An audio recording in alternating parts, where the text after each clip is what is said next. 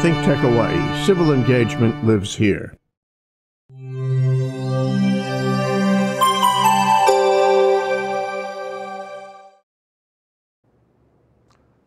Welcome and aloha. My name is Mark Shklov, and I am the host of Think Tech Hawaii's Law Across the Sea. Today my program is titled The Anti-Social Media, and my guest is Elijah Yip.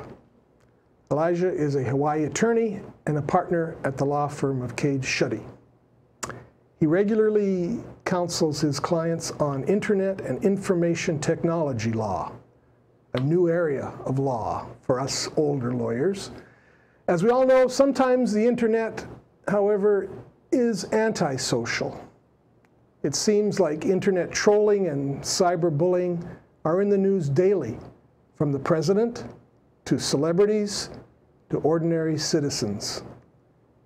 Today, my discussion with Elijah will focus on internet trolls, cyberbullying, and what can be done to address these internet issues.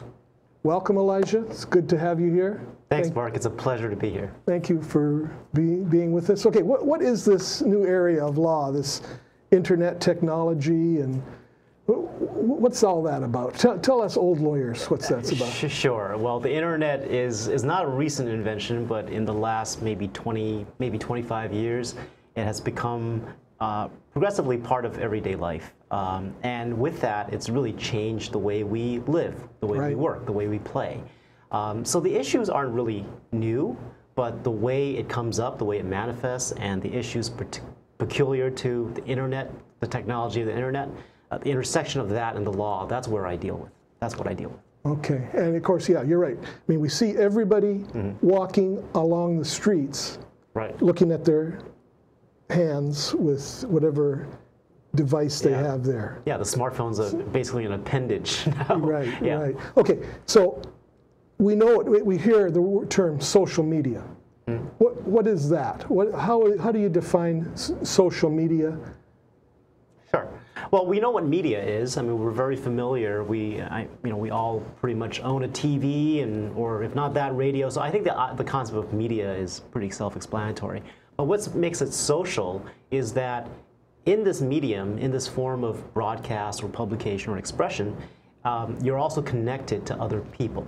You're connected to people across the world, and the internet makes that possible. And that's what makes it social. Okay, yeah, that's interesting. You're connected with people, not just in front of you, but all over the world. Wow, that's very powerful. And very immediate too. Yeah. Very immediate too. So it's not just like publishing a book and passively having someone read it. Someone could read something you publish on the internet today and then respond to you immediately about it.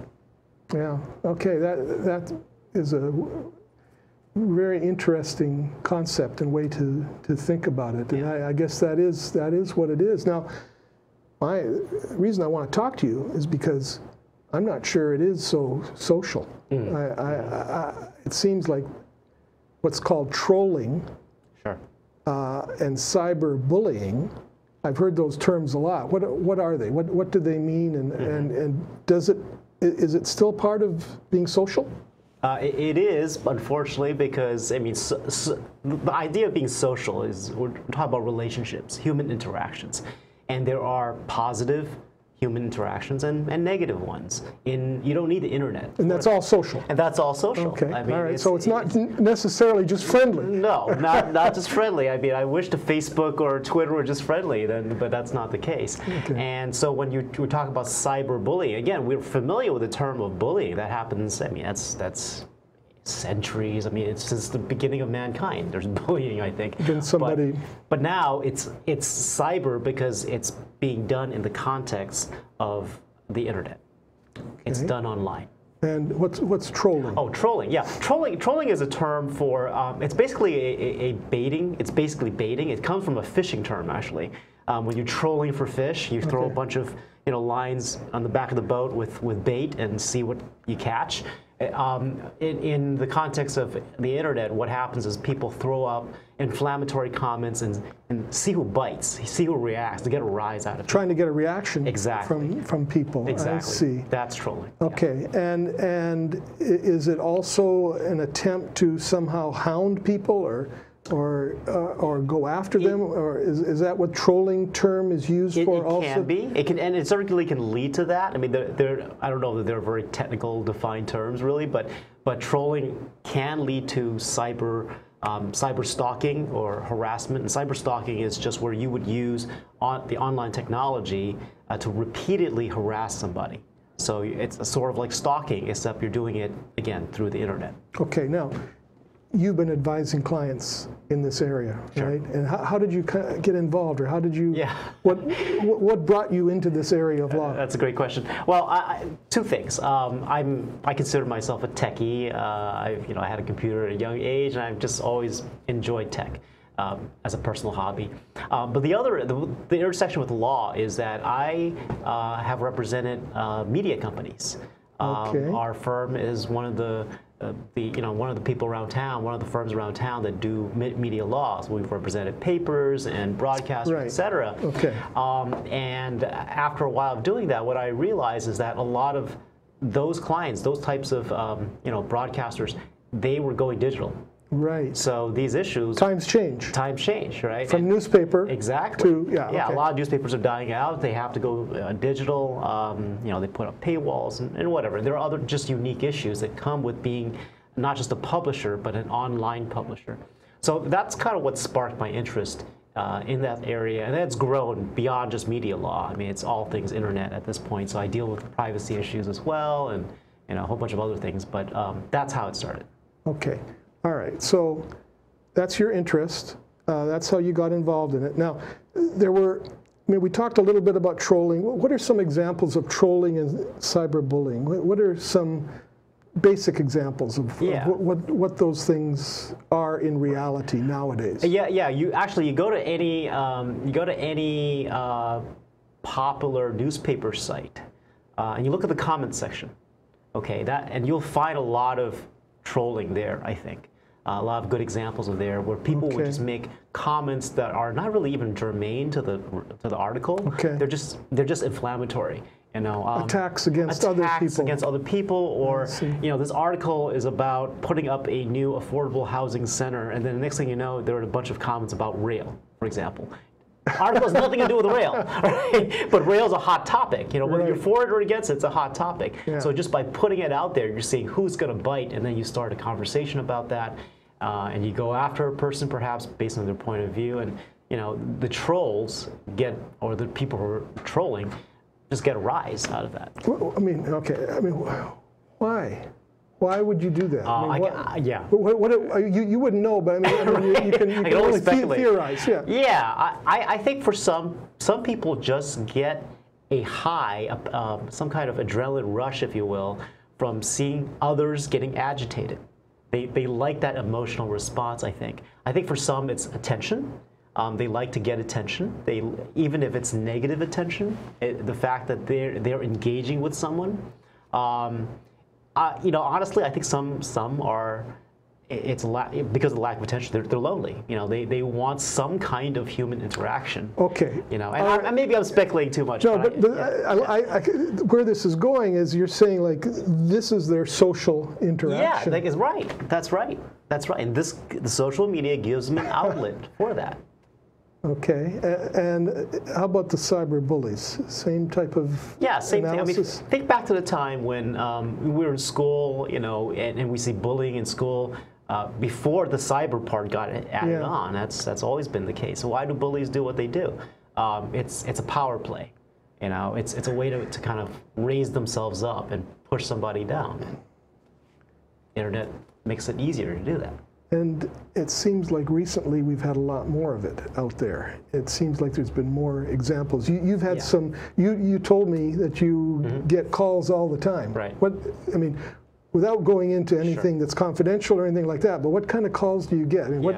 What are people calling you about? I get calls where people will say, you know, my privacy rights have been violated because this person put something up on the internet. I get quite a few calls on negative reviews with like Yelp or you know, Amazon or from, the review from sites. a business. From a business, right? And they complain that this person or this customer made very negative comments about their business online. Can I do anything about it? It's false, and etc.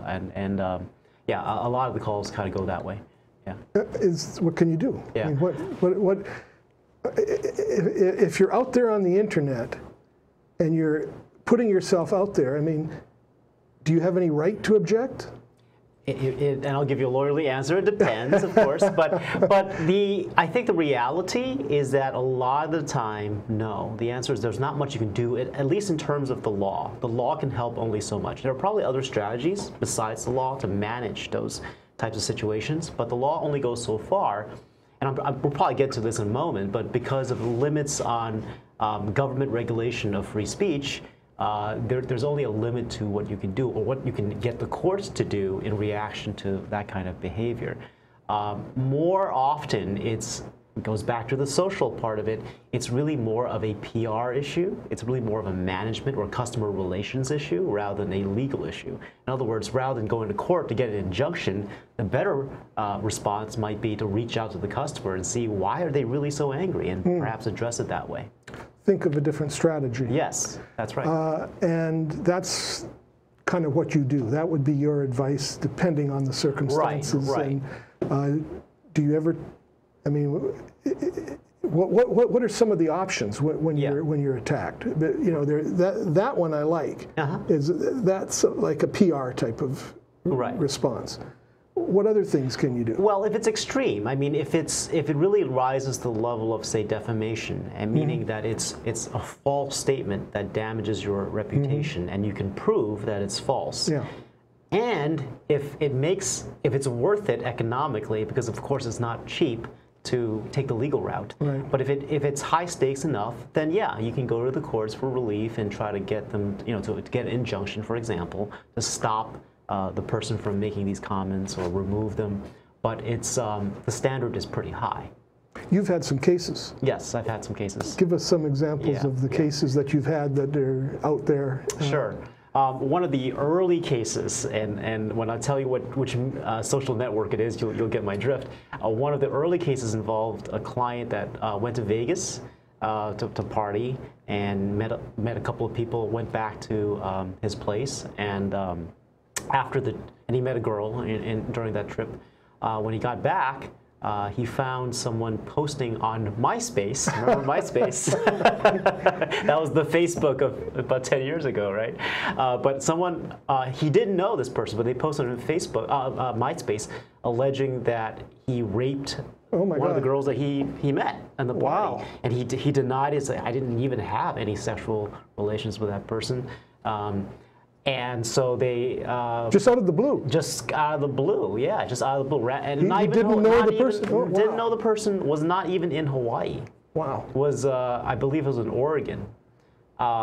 So he hired us, and we represented him. We went to federal court and got an injunction against the author of the MySpace account to stop. And we settled the case, and it was amicably settled. But yeah, it was really cut out of the blue. That's amazing. And what other type of cases have you had so that you can actually go and do something about? Right.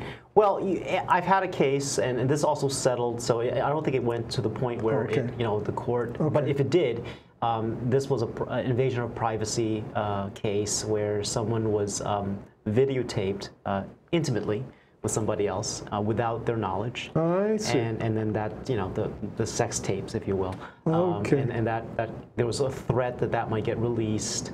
How do you deal with that?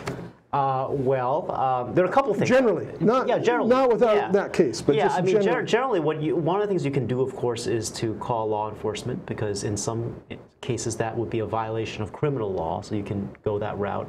But you could also, hire an attorney and demand that they not release that, and that if they do, there will be certain consequences. They could be liable for damages, etc.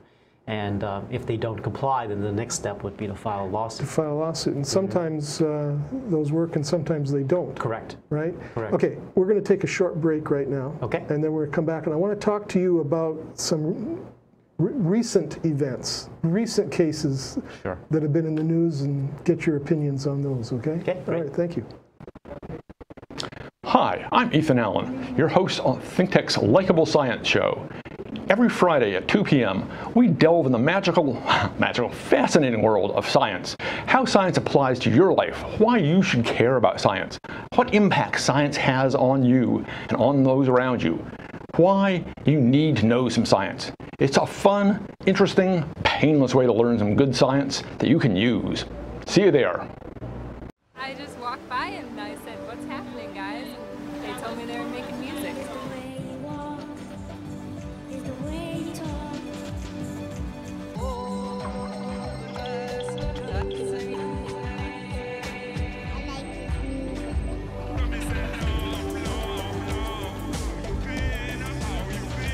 They said I could play, so any chance to play at all. You know, that's my life. I love music. Yeah, I saw it.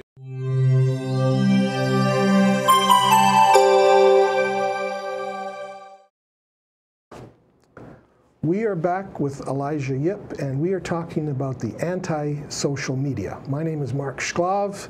My show is Law Across the Sea on ThinkTech Hawaii, and we've been getting a real education on, well, cyberbullies, trolls, different cases, and I want to go into a little more recent events and kind of work our way up to that. You know, when you go on the internet, are you just giving people a license to come after you? I mean, can people just do anything they want? Is that, or say anything they want? No, of course not. No, you don't give up. You know, your rights. Your rights don't. You don't leave your rights at the login page, if you will. No, of course they can't. There are, of course, there's of course more exposure, I think, to bad behavior. You know, it's the kind of environment you go into. Of course, you're going to be exposed to, but that doesn't mean that anybody can do anything they want to you. Well, I mean, we're in this new age, right? We're in this age that you talked about, where we're all staring at our hands. It is social. What are your thoughts? Should we go on it? Yeah. Should we go on it, or should we just say, hey, I'll just read a book instead? Right. Yeah. Yeah. There's certainly options, right? I mean, one reaction would be to say, this is just scary stuff, and I'm going to stay off of it. And some people do that, and that's fine. That's their decision. I think where I come out on it is you have to think of social media as a tool, and a tool is not. It's not per se bad or good. It's a tool. How it's used. It's how you use it. It's exactly. It's how you use Great. it. And also being, and I think a lot of wisdom, applying a lot of wisdom to how you use it and the risks and benefits of using it. And one of the ways you get wisdom is knowledge. You know, to keep up with it, to understand what it is that you're getting into, and again, the risks and benefits. Okay. Yeah. So I want some advice and knowledge. Sure. You know, I see people all the time using it, and young people especially. And I've heard many times about them having a negative experience. What somebody sends you an email or goes on your Facebook page and posts something nasty. Sure. What do? How do you address that? What's your advice? I think the best response would be to ignore it and to not take the bait. Again, you know, a lot of times when people are doing that, they're trying to bait you into a response that gives them some kind of high, and I'm not going to give them that that pleasure. I'm not going to respond. And I think a lot of times that they'll just fade away, because a lot of these trolls, they kind of do a shotgun. They do a lot of these posts to see who reacts, and then they go after those who react. If it escalates, you know, then it gets a little concerning, and then I might need to take some more protective measures. But like what? Yeah, I mean, but like blocking a person's account from accessing my own. I think privacy settings are really important as well. understanding how to manage your privacy settings online. Every account has ways that you can manage who gets to see and who gets your posts, what you share online, and also who gets to interact with you. So understanding those mechanisms and taking advantage of them, I think, are an important step. Well, if I'm a parent, sure, and my young child, oh, young, I mean 10, 12, 13, right, around that age where they're all on the internet, I mean, they're all talking with their friends, gets something from some person that's negative, do you just ignore it? Do you report it? I mean, what do you do? It depends on the content. I mean, if it's very, very disturbing and graphic, then I might want to take the step of right away of reporting it. If it's more in the flavor of bullying around the playground, except now it's online, I might advise my kid, ignore this guy or ignore this girl, and hopefully they go away. That's how I dealt with bullying when I was younger. So it kind of depends, on what the form of bullying is and what the content of it is. Okay, so it's a case by case. It is case by case, but I think as parents, I think it's important to understand what your kids are getting into and to understand what they're using. I mean, even the particular channels, because whether it's Facebook or whatever, there are different ways you can use it. And the kids are pretty sophisticated. They know the technology better than you do. Better than you do. So I think it's our job as parents, if you're a parent, to learn, to be involved, and not ignore it. Right? Absolutely. Yeah. So that's your advice to parents. Absolutely. Is find out what's going on. Absolutely. I mean, it's just like TV. The advice before with TV is watch with your kids and then talk through what you've watched. And I don't think there's any exception for social media. Right. Okay. Recently in the news, lots of cases have come up. Yeah. I mean, President of the United States blocked certain people from trying to respond to his tweets because they were saying things he didn't like. Right. Okay. And apparently the court said you can't do that. Right. But didn't force him not to do it. Right. That's right. So what was that case about? Yeah. And I just got to say that this administration, and I mean the times we're in, give us just fascinating legal situations. But what happened there was that the court in that case said that the Twitter account, we know that President Trump loves to tweet, that was actually a limited public forum. That was a public forum, and so in First Amendment law, there are certain places, certain spaces that are meant as a place for everybody to comment, to express themselves, and the First Amendment protects that. So by virtue of him being in the office of the president, the judge reasoned that account was basically a public forum, sort of like a sidewalk. So by limiting people from responding to his tweets, you're like closing off the sidewalk, and that is a no-no under the First Amendment. Against the Constitution. Against the Constitution. Okay, so another case right here in Hawaii. Yes.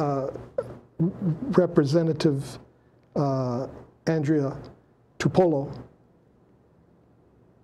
was able to get a TRO, temporary restraining order, against somebody. Correct. For it sounded to me like kind of doing the same thing. Yeah. What was that about? Right. Well, in that case, and to my understanding of, and I know what I know based on the news reports, no personal knowledge, but there were allegations that she was the target of a lot of online posts, advertisements, etc. That, according to her petition, wasn't just offensive, but got to the point of threatening, including, according to her petition, threats against her family. And also threatened of harm, of type of a physical harm. Right, and also apparently, again, according to the petition, that she received death threats. Probably anonymous, but I'm not sure if they were or not, but probably anonymous. And I think that's what pushed the court over the threshold to say, no, that's not protected. We can stop that. So on the one hand, it was like political speech for the president, and he couldn't forbid those because they weren't threats. On this other hand, and we have a law in Hawaii, right, about that. We do. The court said, well, this goes too far. Yes. Okay. Yeah. But it's kind of a balancing act, isn't absolutely. it? I mean, and that's why the Tupola case was another fascinating study in kind of the intersection of a number of streams of law: First Amendment law, political speech, but also true threats, the idea of true threats. and she's running for office. She's running for office, Yeah. and it's just a, you know, it's it's a very I would say it's a mess necessarily, but it's not easy to parse out. It sounds like case by case is the way It really we're dealing is. with it right now. It really is. And, you know, honestly, even the United States Supreme Court has not come out with very clear rules on Okay. how it applies. Let's talk about Roseanne. Okay. Okay. I mean, she put something on that was held by her employer to be a racist comment. Right. It sounded to me like it was too. But another case that I read about where somebody put some very nasty stuff about his employer. Yeah. Didn't get fired. She Right. got fired. Right. How do you? Okay. Again, you know, case by case. I guess. So two things I want to point out there. There's kind of a common misconception that the First Amendment protects all speech, and you can't, because of the First Amendment, everybody has a right to say anything, and no one at all can limit that, and that's not true because the First Amendment prohibits the government from regulating speech, not private actors, right? Not private people. So when we're talking about the employment context, unless you're the government as the employer, if you're a private employer, the First Amendment actually doesn't quite apply to you, doesn't really apply to you. There can be some exceptions, but generally it doesn't. So in the employment context, you run into another set of rules, and it typically has to do with a law called the National Labor Relations Act. And you might think, oh, that has to do with unionized workforces, and that's actually not true. Most companies are subject to the NLRA, and what the NLRA does, one of the things it does is that it protects workers' ability to engage in what they call concerted protected activity, which means they get together to talk about their work, the conditions of the work, their compensation and such. And you can't, as an employer, clamp down on that. So in the social media context, you've got a can of worms. Why? Because you've got a lot of your coworkers on social media. Yeah. They're connected. You say something about, I had a bad day at work because my boss mistreated me, blah, blah, blah. You're complaining about your work conditions. And so that's the protected activity, and it's concerted because it's social, right? It's very connected. So yeah, so if you cross the line and crack down on that kind of activity, that's a no-no. Can't do that. But if that's not at issue, then you can discipline or terminate your employees. Okay, so Roseanne was not protected by any law. She just said something that came off the top of her head, and it was bad, and her employer said, we're done. Right. She wasn't complaining about her workplace or her compensation or anything. She was just making a comment, you know, of her own views. Okay. Yeah. Now, Elijah, I know that you were clerking for Judge Samuel King. Yes, happily, yeah. And great guy, great judge, great person. I knew him very well. What words of advice did Judge King give you that you could pass on? Well, I think the thing I learned the most from Judge King is to not take yourself too seriously. He was, you know Judge King, he's a man of great wit and wisdom, just a very funny guy, in addition to being a great judge. And just in the 2 years of working under him, I learned to always look at things with levity. I think that's important, especially in the stressful jobs that we have as lawyers and in life in general. You know, to take everything with a grain of salt and to not take yourself too seriously. And you know, that sounds like good advice for the social media or the anti-social media, whichever we're dealing with. I think if they took that advice, we'd have less trolls. Yes.